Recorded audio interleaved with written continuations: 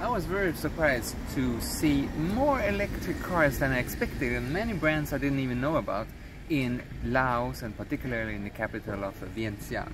But in fact it really makes sense, because Laos is landlocked, meaning that it's very expensive for them to import petrol and diesel, while on the other hand they have more electricity than they need. That's one of their main export things that they export to Thailand and China, but of course it's better to use it domestically and replace the use of fossil fuels.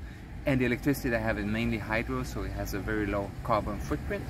And in fact here in Luang Prabang, as well as in Vientiane, there's a lot of noise as you heard right now, but there's also a fair amount of air pollution. Lots of it comes from the burning of coal, but also some of it from traffic. So there again, switching to electric mobility is part of the solution.